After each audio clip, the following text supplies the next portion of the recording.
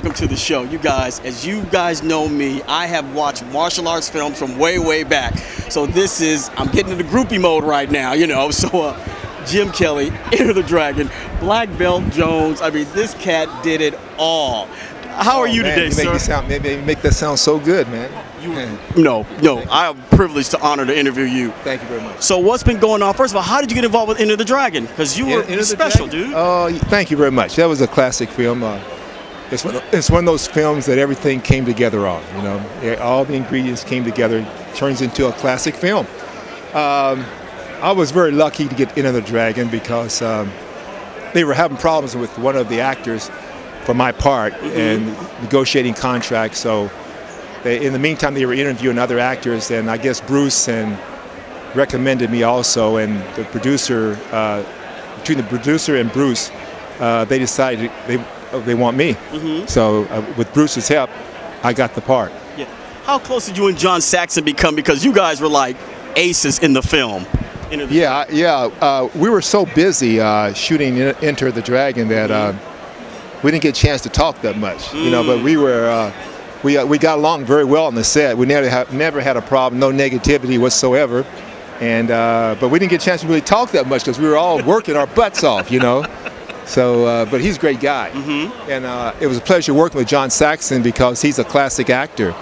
So I had the greatest martial artist ever on one side, and I had John Saxon on the other side, a great actor. So I got to learn a lot from John, from his acting skills, because that was my second film. You know, it's my second film. First film was Melinda with Calvin Lockhart. You know who Calvin Lockhart is? Yes, I do. You don't know. Yes, I do. He played in Predator 2. I remember. You kidding me? He was the drug daddy.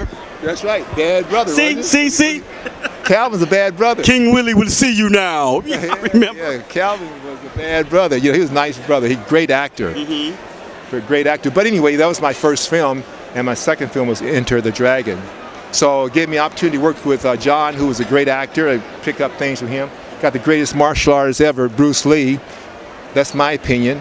I think he's the greatest ever. He was a step above everybody else. Yes. I mean, he was a level above everybody else. I mean, I was world karate champion. I was middleweight champion. I got friends who were champions, and Bruce was here, and everybody else was down here. So.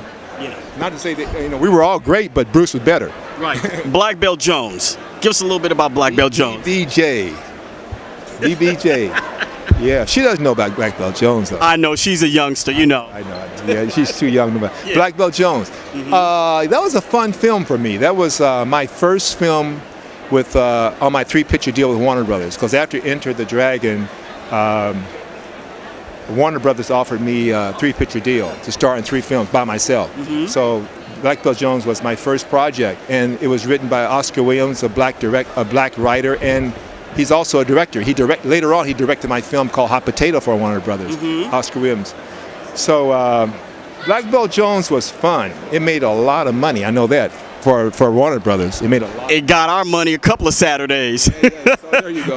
So what are you doing now, Jim? Right now, let's put it this way. I get 3 films a year offered to me. 3 films a year. And they're so bad I can't even take them. I mean, they're one of the stars or the star, but the script is so bad or the character I'm going to play is so bad. I just refuse to do it. I'm happy with the films that I've done already. Yes. If I never make another film, it's okay with me. But hopefully a good script will come through and I will do another film. But I'm very concerned about what I put on that screen, especially for the youth. I agree. The image is strong. That's probably the strongest image there is on that big screen. Right. So it's very important to me what I put out there, and so hopefully I'll get a good script. Movie star, socially conscious, Jim Kelly. Like I said, I'm about to go over groupie mode. Now I'm gonna cut the interview off, but Jim, thanks a lot, man. Thank you for talking to you. My pleasure. Okay, good to see you. Thank you very much. Okay. Thank you. Now, Jim Kelly. You got it, man. You got it. We did it. We did it, man. You're very good. Thank you. You're very good, man. I appreciate it.